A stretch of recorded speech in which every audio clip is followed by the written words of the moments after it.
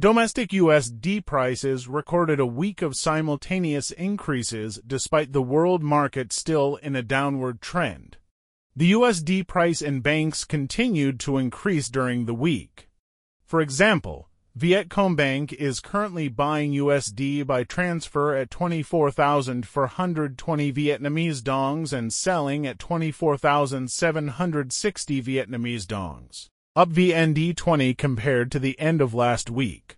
Similarly, Eximbank is buying USD at 24,440 Vietnamese dongs and selling at 24,770 Vietnamese dongs, up VND 10. The free USD price also increased sharply during the week, buying at 25,220 Vietnamese dongs and selling at 25,320 Vietnamese dongs, up VND to 70 compared to the end of last week.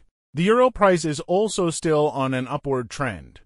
Specifically, Vietcombank bought euros by transfer at 27,033 VND and sold at 28,231 VND, an increase of 51 to 53 VND after a week. Similarly, the Japanese yen also increased slightly when Vietcombank bought at 165.21 VND and sold at 174.83 VND, an increase of 0.11 VND compared to the end of last week. Despite recording an increase during the week, the domestic USD VND exchange rate has dropped to a low level. According to many financial experts, in addition to the impact of the world USD price plummeting, the domestic exchange rate is also supported by many factors such as the trade balance and disbursement of foreign direct investment (FDI), which are still maintaining a fairly positive trend.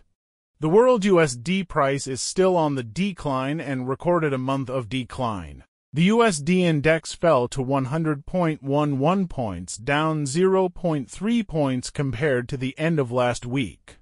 For example, the Personal Consumption Expenditures (PCE) price index, the U.S. Federal Reserve's favorite inflation measure, increased 2.2% in August compared to the same period, lower than the 2.3% forecast by experts in the Dow Jones poll. Compared to the previous month, the PCE increased 0.1%, matching the forecast.